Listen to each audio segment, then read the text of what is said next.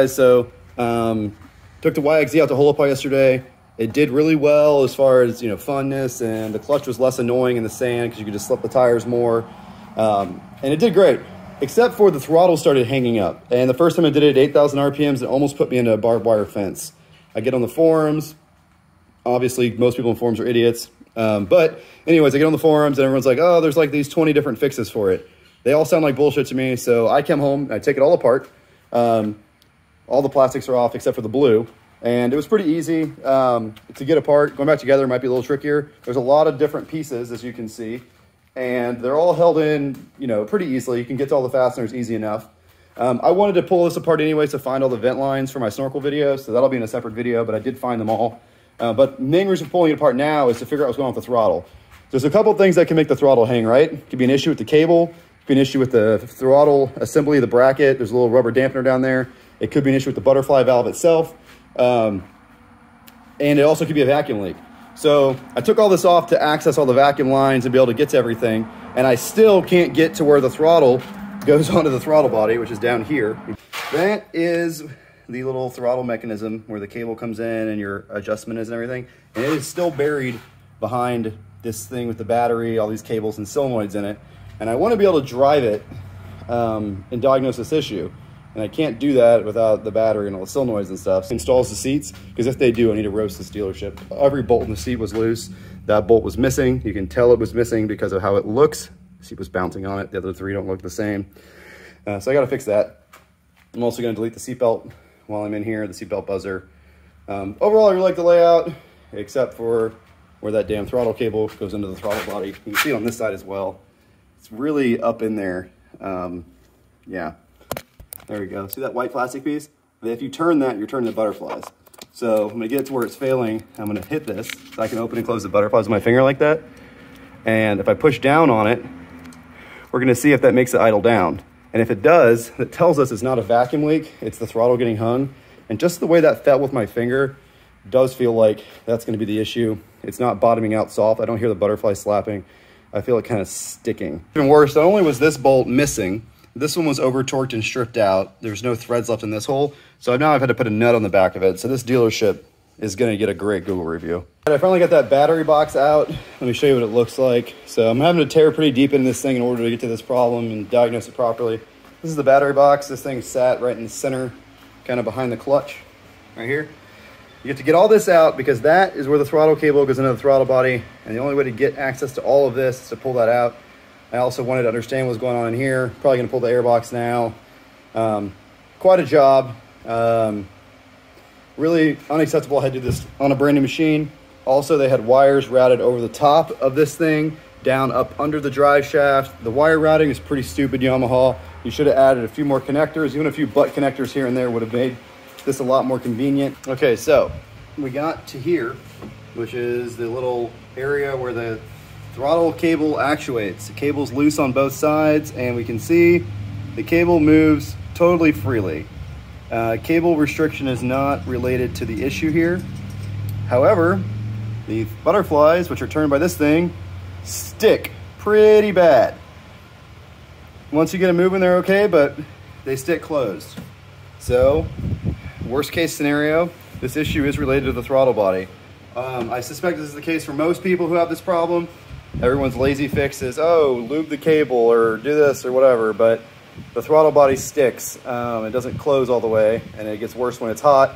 And when something like that happens with hot, generally means it's not a cable problem. It usually means it's something to do with the actual butterflies or the throttle body not being aligned right, not being greased right, etc. So now I'm going to pull off the airbox and the rest of it, remove the throttle bodies, and see why they're sticking. This might be the type of thing that gets better with time, so if I had done nothing and just drove it, it might have fixed itself. However, this is pathetic, Yamaha. This is a safety concern. And you can kind of see if I open this and I let it close, it doesn't shut all the way. And if I push down on it, it'll shut the rest of the way. Right? So I'm going to see how there's a gap, and I'm going to push right there, and it's going to close. So that's probably what's going on. The question is just, why is that happening? Well, guys, I believe that was the issue. As soon as I loosened up the screws in the middle throttle body, the butterflies are no longer sticking when I start to open them. There's no longer any sticking, and watch, if I let it close real slow, it's closing off 100% without me having to like let it snap shut or force it. So I think the center throttle body butterfly was not centered properly. And that was probably the whole issue. It was getting exacerbated at temperature.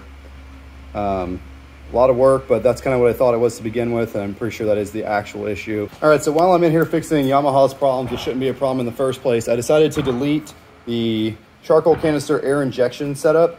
So there's all these stuff, right? I'll show you where it all came from, these big brackets and everything. Most of it was in the same spot. This little bracket came out from under the shifter and was holding this guy, but the rest of this all came from right next to the oil tank. There's one connector you have to unplug. We're gonna see if it throws a code. If it does, we'll simply cap this and plug this back in and just leave it in place. It'll click the solenoid, but nothing will happen. Done. As part of removing the air injection system, you have to cap, see those 3 shiny gold pieces? That is where the fumes would be sucked back into the engine. You have to cap all of those. I use this little cap kit right here, if you need the part number. And I also decided to cap this little guy back here as a 4th guy. It's a little smaller cap. It had a line, this line hanging off of it, going to nothing. So obviously it wasn't doing a whole lot. I sucked on it, I blew on it, couldn't tell. I don't know what that's for. I assume maybe it's for lubricating, spraying some oil up into your throttle body because this issue. So I capped it for now. Not sure what it does, but it was just sitting right here open. We don't like any openness because we go in deep water. So the weep hole for the water pump is also gonna get capped to keep mud and debris out of that little orifice. Yes, I know. My water pump goes bad and that's capped. I won't have any indication. If I keep this long enough for the water pump to go bad, it'll be a miracle. Okay, so I also went through and lubed up everything in here and it's operating 1,000 times smoother now. And let it snap shut and it doesn't bind at all. So I think I have fixed my throttle sticking issue by backing out those 6 screws that hold the butterflies, snapping it shut a few times, torquing back to spec, and then some lubrication up in there should make this problem-free for the foreseeable future, I hope. If anything changes, of course, I'll make an update video. Now I got to put all this crap back in. Quite a lot of work to fix something on a bike with 100 miles on it, but now I have pretty good confidence that it's not going to try to kill me again. The throttle cable is fine. I did spray some lubricant in there just to be safe, but it feels nice and smooth, and it's a nice throttle cable with a nice sheath, so don't think that's going to be a problem.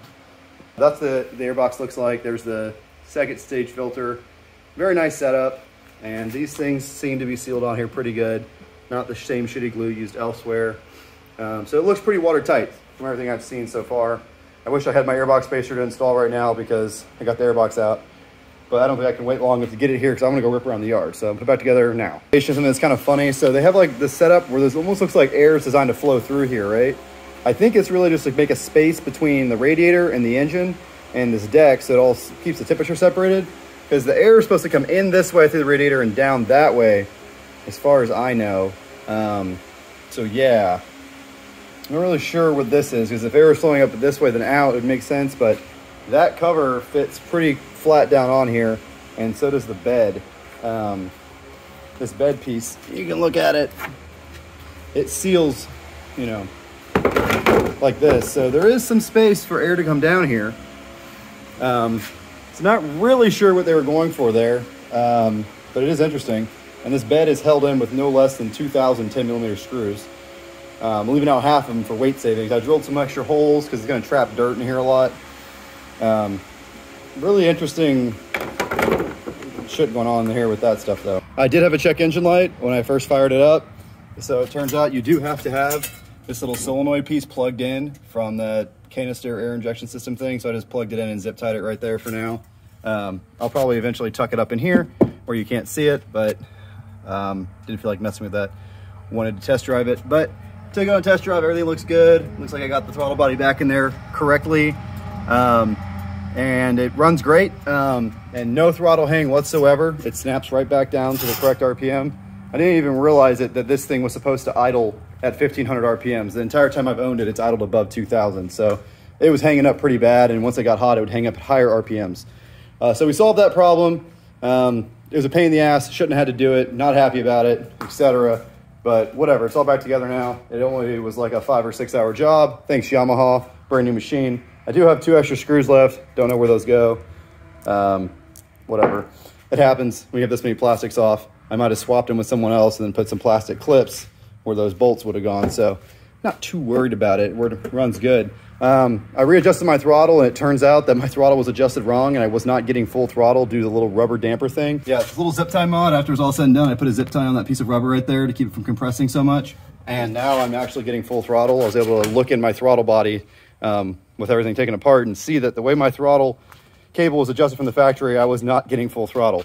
It's getting probably 80% throttle. So it feels a little more potent now when you put your foot to the floor, which is great. And I do like the feel of the throttle a little better with the zip tie mod. Really good trick. But that trick did not help fix any of the problems, right? That wasn't the issue with the throttle hanging up. That was just a nice little thing I did while I was in there. Also, obviously deleted all that crap, and I ran some of my vent lines up higher. The gas tank vent line, for instance, is breathing right here in the cluster now. And just none of that crap, it's just one straight vent line. So made some progress towards snorkeling and also fixed the issue that it was trying to kill me.